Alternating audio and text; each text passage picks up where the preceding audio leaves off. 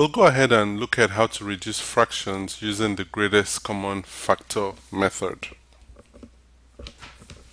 Let's start by explaining what it means to reduce fractions, and then we'll look at the steps that we follow to reduce fractions, and then we'll actually reduce some fractions using the greatest common factor method.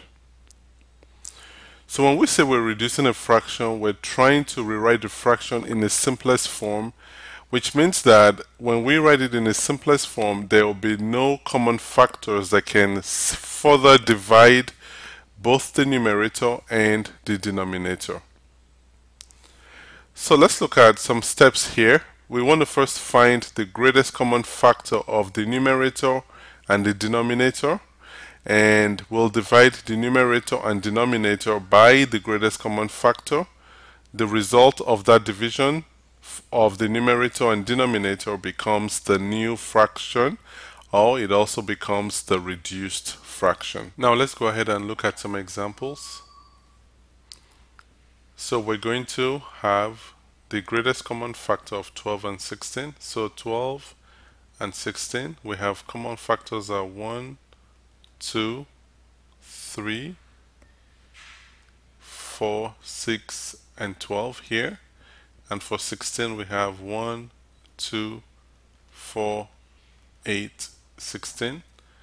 Our common factors are 1, 2, and 4. And the greatest common factor is 4. So what we're saying with this approach is we have 12 over 16. We divide by 4 the numerator and divide the denominator also by 4.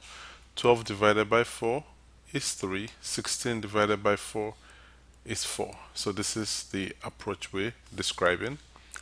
Let's try another example. We have 48 and then we have 75. The common factors of 48, the factors of 48 are 1, 2, 3, 4, 6, 8, 12, 16, 24, and then 48.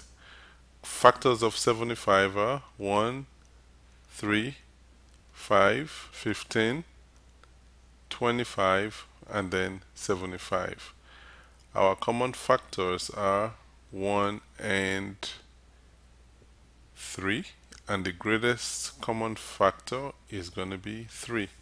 So what we now do here is we have 48 divided by 3 over 75 divided by 3, which is going to give us, let's try to work it out, 48 divided by 3. 4 divided by 3, we have 1. 1 times 3, we have 3. We subtract 4 minus 3, 1. We bring down 8. 18 divided by 3, we have 6. 6 times 3, we have 18. So that's 48 divided by 3 is 16. And then 75 divided by 3. 7 divided by 3, we have 2. 2 times 3, we have 6. We subtract, we have 1 here, and then we bring down 5. 15 divided by 3, we have 5. 5 times 3, we have 15. We subtract and we have 0 here. So 75 divided by 3 is 25.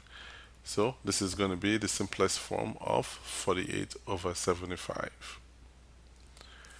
Now we have reduced 78 over 120 into its simplest form. Let's look at 78. We have 1, 2, 3, 6, 13, 26, 39, and then 78. 120, we have 1, 2, 3, 4, 5, 6, 8, 10, 12, 15, 24, 30, 40, 60, and then 120. Our common factors here are 1, 2, 3, and 6. and our greatest common factor is 6. So we now have 78 divided by 6, 120 divided by 6, 78 divided by 6. Let's look at that this way.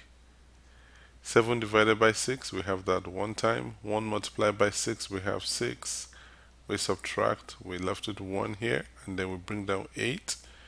18 divided by 6, we have 3. 3 times 6, we have 18. So this is 13 divided by 12 divided by 6, we have 2, put a 0 at the end, 13 over 20. And then finally, we have 165 divided by 225. So let's go ahead and get 165. We have 1, 3, 5, 11, 15, 33, 55, 165. And then we have 225. We have 1, 3, 5, 9, 15, 25, 45, 75, 225. So our common factors are 1, 3, 5, and 15. The greatest common factor is 15. So now we'll divide both the numerator and denominator by 15. So that's going to be 165 divided by 15 over 225 divided by 15. So let's start with 165. 165 divided by 15. 16 divided by 15, we have 1. 1 times 15, we have 15. We subtract, we have 1. We bring down the 5. 15 divided by 15, we have 1. 1 times 15, we have 15. We subtract, we have a remainder of 0. Now, 225, we're going to divide 225 by 15. 2 divided by 15, we can't do that. 22 divided by 15, we have 1. 1 times 15, we have 15. We subtract, we're left with 7. We bring down 5. 75 divided by 15, that's going to give you 5. 5 times 15, we have 75. So we subtract, we have 0. So this is going to give us 11 in the numerator and 15 in the denominator.